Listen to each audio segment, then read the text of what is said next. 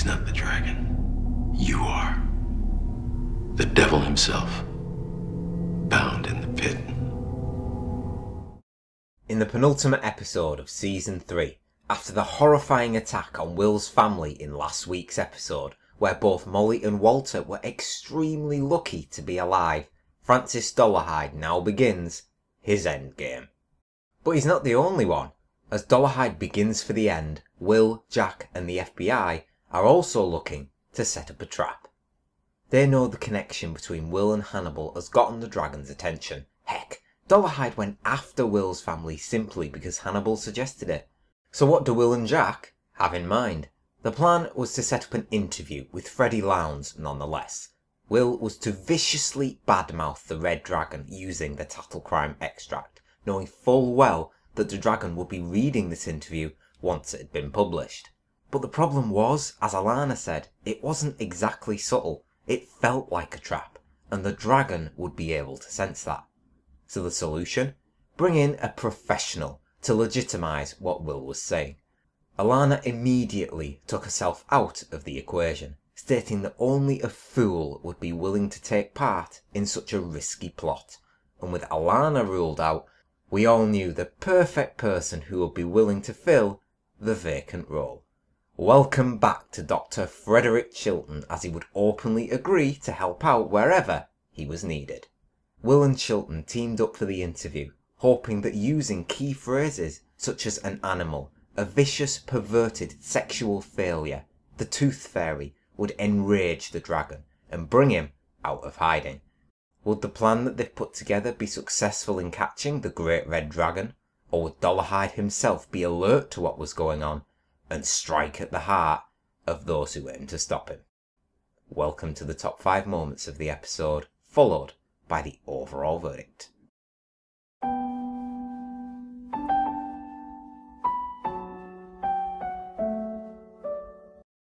What's got your attention, Doctor? God, the devil, and the Great Red Dragon? Lest we forget the lamb. With Hannibal clearly talking about Will as the lamb, he states to Jack that the day of the wrath of the lamb has come. The lamb is evolving into a lion, and his retribution will be even more deadly than the dragon's. Would Hannibal's prediction once again come to pass? The lamb is becoming a lion. For the great day of his wrath has come, and who shall be able to stand?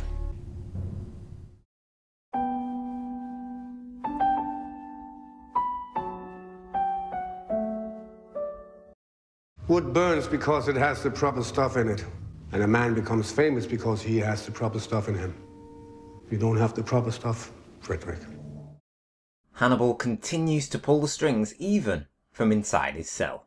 Chilton was one of those people who lied on Hannibal's behalf to keep him alive. But even now, Hannibal's articles still refute Chilton's book. He is convinced, however, his new book will be a success. All he needs to finish it is its ending. Fate has a habit of not letting us choose our own endings, Frederick.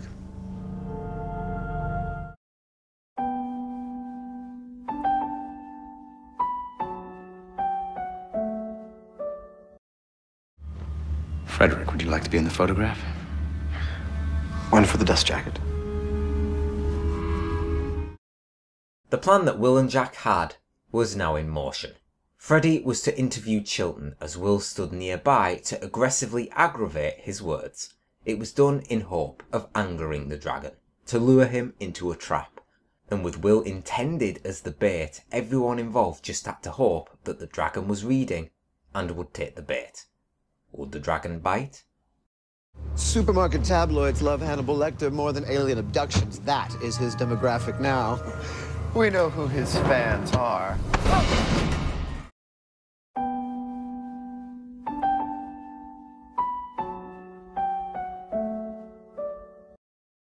I'm going to tell you something.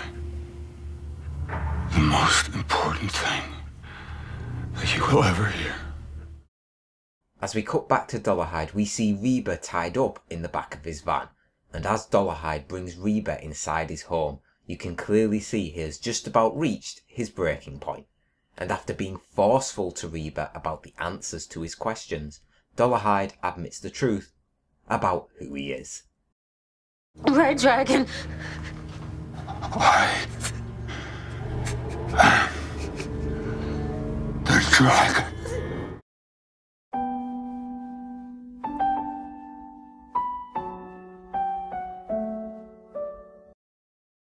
Do you know who I am? No. No, I do not want to know. Believe me. After being captured by Dolarhyde, Chilton was stuck to the chair as he wept and feared for what was to come next. And just as Dolarhyde was beginning to force Chilton to look upon his face, Chilton, for the time being, was saved by the bell. Sadly, Chilton wasn't saved for long. The talk of love and passion that Reba explained gave hope that Dolarhyde would be merciful and let Chilton go. But after Reba left, Dolarhyde continued right from where he was interrupted. And after getting Chilton to confess his sins and admit that he wasn't the one to orchestrate the interview, Dolarhyde knew only one way to help Chilton better understand. Fear is not what you owe me. You owe me all.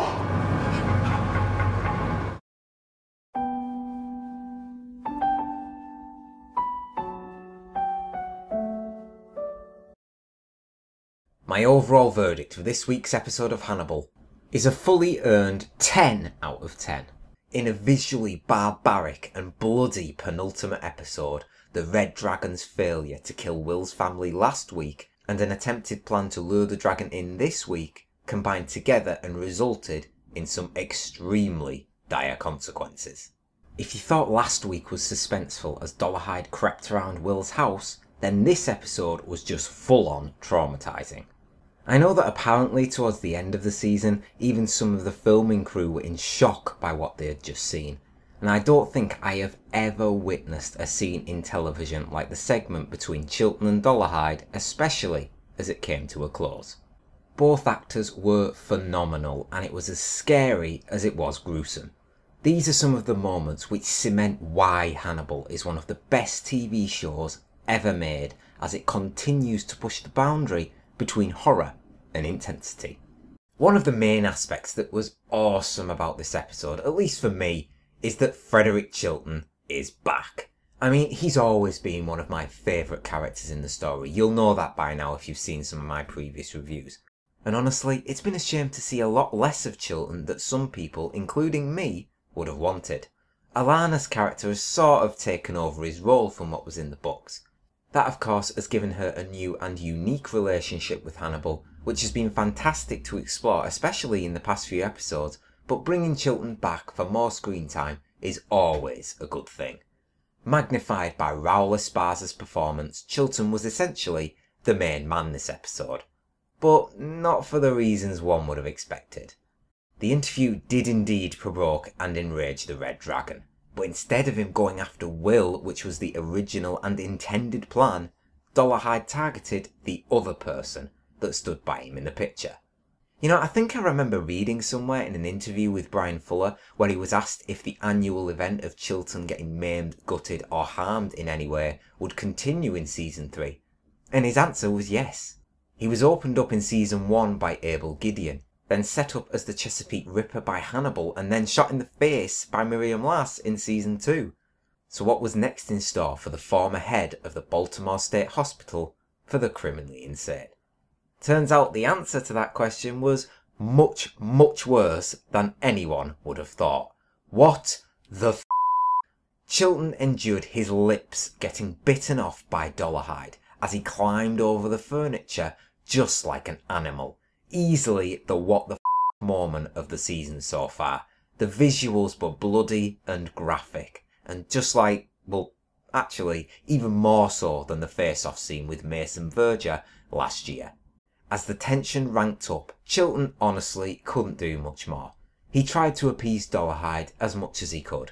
For a second you even thought that Reba turning up and the mention of love could lead to Dolarhyde actually letting him go. But who was I kidding?